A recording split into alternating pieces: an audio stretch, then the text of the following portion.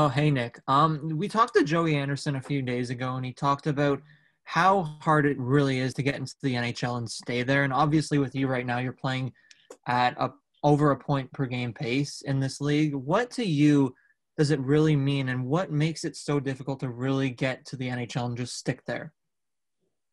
Yeah, I think obviously it's a tough transition.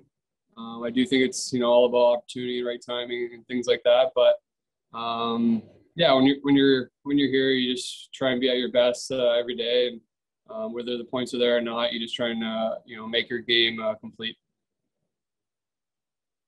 We're going to try one more time. Todd, are you there? Yeah, I'm just trying to be at my best on the Zoom controls here, Nick. Just working on my game, really.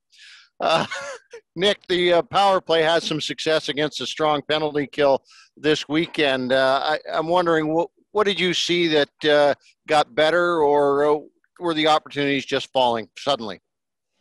Yeah, I think sometimes we try and be a little bit too pretty, both units, but just about working on it each and every day, and trying to simplify, our shot mentality, and just kind of getting pucks on net and get a little more grindier rather than pretty.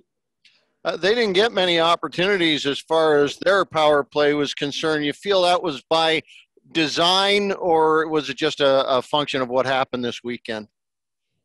Yeah, I don't know. I thought, when we move our feet and, we're playing kind of stronger than the other team, it doesn't give the refs any opportunity to call any penalties on us. So in that regard, we're good.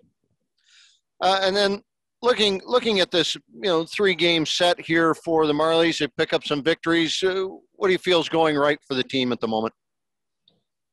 Our mindset has been, the past few weeks to just have more fun around the rink and doing things like that. So I think our morale as a group has been great.